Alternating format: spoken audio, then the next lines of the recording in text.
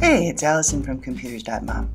In this video, we'll show you how to get set up so that passwords you save in Chrome will automatically sync among all of your devices.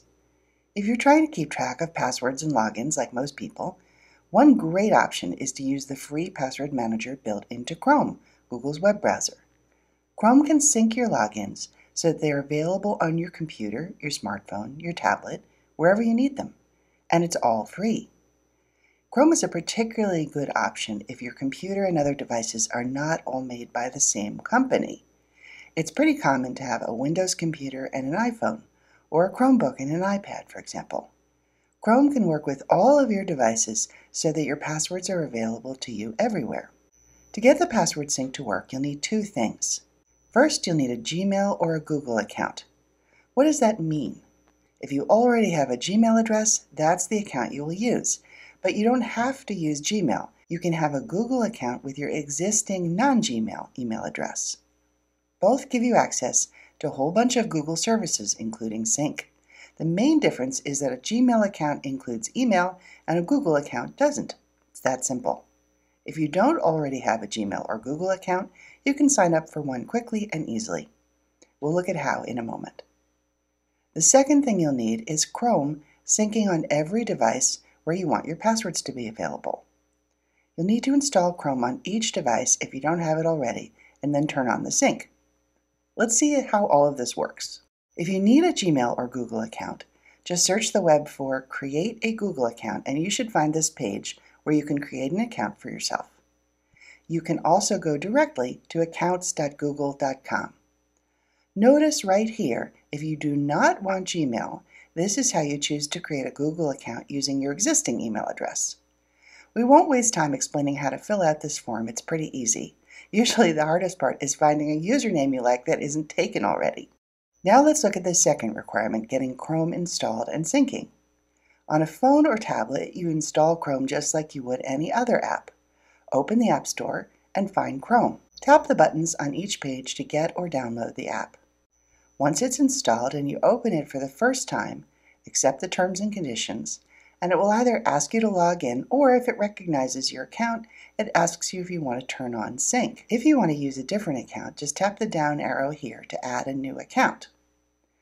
Tap Yes, I'm in to turn on the sync, and then answer any other little questions that come up like this, and you're done. Once you have the Chrome app, you can easily check if sync is working. Just tap the three dots on the lower right corner, which is the More menu. On the menu, tap Settings, and in Settings you'll see right away if sync is on. You can also manage the sync settings on this page. Tap Done to close settings. On a computer, installing software is sort of like installing an appliance in your home. First it gets delivered, that's the download part, and then it has to be hooked up, that's the installation. We're going to walk through this on a Mac where it can be a little bit trickier. First, do a quick web search for Download Chrome. Click on one of the Chrome download links to get to the correct page, which should look like this, and then click Download Chrome. On a Mac, you have to choose whether you have a Mac with an Intel or an Apple chip. If you're not sure, click the Apple menu and choose About this Mac. In the window that appears, look at the line that says Processor. This one has an Intel chip, so now that we know that, we can close this window and click on the correct version. You may also need to click Allow to start the download. Once the download has finished, locate it and click on it to start the installation. This part can take a few minutes. I'm speeding it up here. Then you'll be prompted to drag the Chrome icon to the Applications folder like this. We can close these windows while Chrome is copying into the Applications folder and the installation's finished.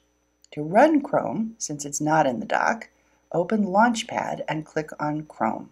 You may see one last warning from Apple about opening software download from the internet. Click Open. Finally, if you like, you can drag the Chrome icon to the main part of the dock so it is always available. Now take a look at the top right corner of the Chrome page. See the little generic head? That tells us that we are not signed in and not syncing. Click the head and click Turn on Sync. Sign in with your Gmail or Google account and password, and then confirm that you want to turn on sync. When we're done, the little head changes to an icon with your initial, and if we click on that, we can see that sync is on. Here, for your convenience, our friend Monkey is showing you the addresses of the 2 web pages you need to create an account or to download Chrome on your computer. Once you've completed these steps, passwords that you save in Chrome will automatically sync among all your devices. It's a lot more convenient and safer than trying to keep a list of them on a piece of paper. Check out our videos about how to see your passwords in Chrome on your computer or phone. There are links to those in the description below. That's it.